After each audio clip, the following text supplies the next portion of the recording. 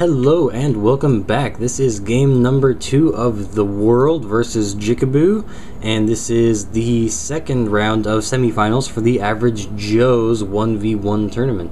Thanks again to Max Viren for hosting this tournament. I am Salty, I will be your caster for the day, and this is the best of 3 for the semifinals. So whoever wins this round, TheWorld is down 1 and Jicabou is up 1. If Jicabou wins, he goes into the finals. If TheWorld can pull off 2 more wins, he will be going into the finals. So this very well could be the final game leading into the finals of the Average Joe's 1v1, and then next we will have the best of 1 for bronze match. That is the 3rd place runner-up to the final game, and then we will have the finals shown right after that. Thanks again to Max Viren. We will have a link on the bottom in the comments section to show you guys to that 1v1 tournament website. And also thanks to StarCraft Armory, Husky HD, we love you guys. We love the new website. It is awesome.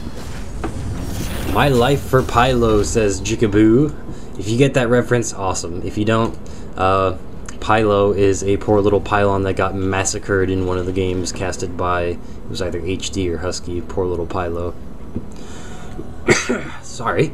So we do have a barracks, real standard play by TheWorld, the Terran player up here on the top right. Not opting for a wall in, unlike the other Terran finalist, the Canadian. TheWorld actually deciding to put that barracks down closer to his base so it's easier to defend. Meanwhile, Jicabou has his gateway down, halfway finished, and going again for that real early assimilator even before the cybernetics core. And Jicabou also not walling off, deciding not to allow that scout. It's going to allow for defending players to much more easily get up and down this ramp, as well as offense. So there are pros and cons to both walling off and keeping that base close to your base. And this probe was tucked away in this corner for scouting, but he was seen by TheWorld. He's going to get pushed out of there for just a little bit. And this SCV now finally coming in here, seeing a gateway and a cybernetics core. No hidden gateways or any hidden tech buildings, anything like that quite yet. It is still very early.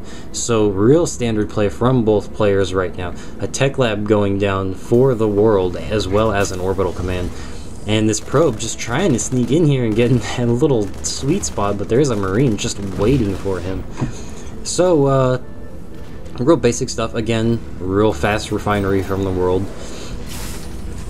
And we're getting, again, an early Marauder instead of an early Reaper. That's all preference stuff.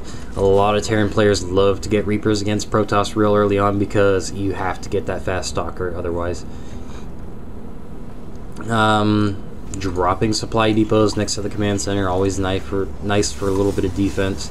And we do have the first Stalker coming out right away now, and the second assimilator is now up for Jicabou.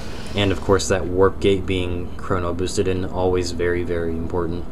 And 2 more gateways going down for Jicabou here, so we will either see probably a 4-gate push or maybe a Robo Bay in a little bit. We'll just have to see how that pans out. Meanwhile, TheWorld has very nice view across the entire map here. Second barracks going down, so again this is probably going to be another heavy bio build.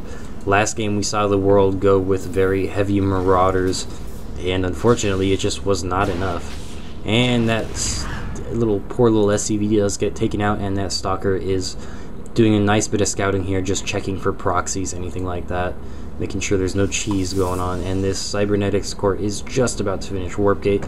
I imagine we'll see either a 4th gate or a Robo Bay very soon from Jicabou. And another Ghost Academy from TheWorld. Last game, unfortunately, he only had time to get 1 ghost out by the time that first Protoss push happened.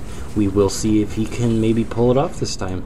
And Stimpack getting researched for the Marauder concussive shell is already finished, and even adding on a 3rd barracks. Now this Stalker is going to push that Marine back just in time. He's just going to haul ass out of there. You'll see that pushback. Jicabou, let's see. Actually getting a hidden Twilight Council up here. It's going to be pretty hard for the world to scan that. I can't imagine he would drop one up here unless he was specifically looking for some kind of hidden building. So that Twilight Council is about to finish. Zealots getting warped in. And I imagine we'll see Charge coming up here real soon. Might be Blink, but considering the number of Zealots he has, I imagine we'll see a Charge coming. And this is a really, really big wall to just protect that Nexus from any kind of attack. We do have the world with a fairly sizable army here, getting ready to push out, it looks like. A Ghost finally joining the mix, and a Bunker going down for some defense.